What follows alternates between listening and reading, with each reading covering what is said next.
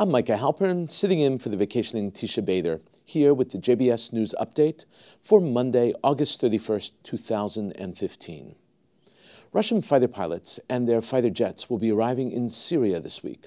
Western diplomats explained that a Russian expeditionary force has already arrived in Syria and set up camp in an Assad-controlled airbase. The base is said to be the area surrounding Damascus and will serve, for all intents and purposes, as a Russian forward operating base.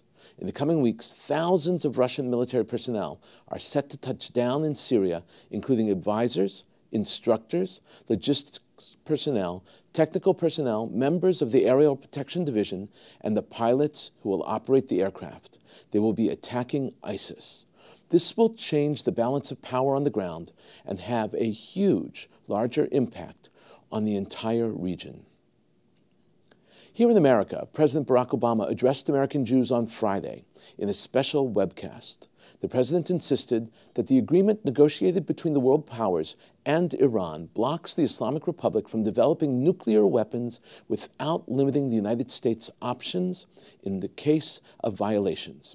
The president's discussion was broadcast here on JBS. This deal blocks every way, every pathway that Iran might take in order to obtain a nuclear weapon.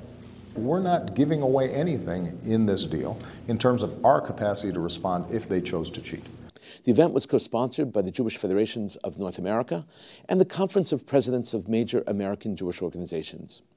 Obama made a few remarks before responding to questions many submitted by American Jews to the organizers in advance. Though Obama rejected the, quote, heated, unquote, rhetoric surrounding the deal, he challenged the idea that the vitriol has been equal on both sides, laying most of the blame on his detractors. The president denied calling opponents of the deal warmongers and defended Representative Gerald Nadler, Democrat from New York, who recently came out in support of the president's deal. Nadler, he said, for, quote, personal and political integrity, stood by Israel and has been attacked in ways that are appalling. I would suggest that in terms of the tone of this debate, everybody keep in mind that we're all pro-Israel. And we have to make sure that we don't impugn people's motives. In Switzerland, the Swiss ambassador to Iran addressed 500 Swiss business people and called on them to run back to Tehran and invest. Ambassador Haas said that Iran was, quote, a pole of stability, unquote, in the Middle East. And now that the sanctions are over, it is the perfect and safe place to invest. He urged those listening to his message to take advantage of a lucrative market that has been closed for years. Haas was not just referring to the oil markets, he was referring to the entire Iranian market, and he was urging the heads of business to invest in Iran. He said, Iran seems still for a lot of people to be bearded elderly gentlemen with turbans.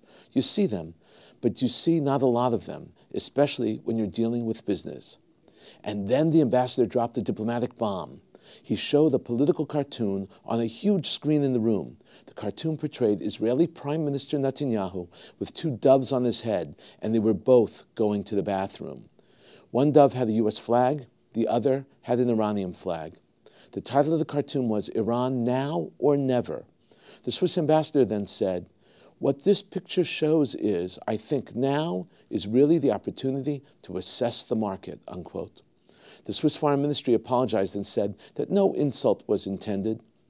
This is an example of the new modus operandi across Europe. European investors are excited about the possibilities that will emerge out of Iran. In Israel, since Friday until today, Monday, a very special guest has been visiting Israel. U.S. Undersecretary of the Treasury, Adam Tzubin. He's the Undersecretary in Foreign Assets Control, Terrorism, and Financial Intelligence. He is Obama's sanctions czar.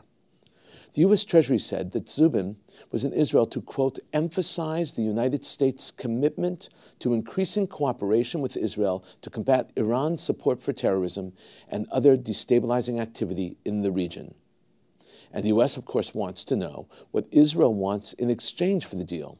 The deal will go through, but what will be part of the package that Israel will get from the United States when it happens?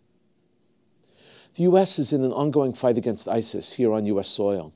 This weekend, Virginia teenager Ali Amin was sentenced by a U.S. District Court to 136 months, that is 11 plus years, in prison for supporting ISIS.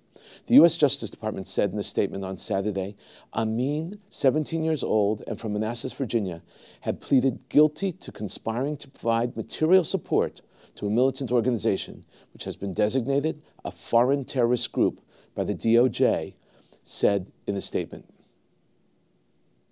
And now, a rundown for tonight's broadcast on JBS. For Monday, August 31st, at 8 o'clock, Israeli journalist Ari Shavit asks, "Is peace dead?" At 9 p.m., Rabbi Micah Halpern interviews Esther Waxman, an American-Israeli mother whose son Nachshon was kidnapped by Palestinian terrorists and brutally murdered in 1994 on L'Chaim. I'm Micah Halpern, and this is today's news update from JBS.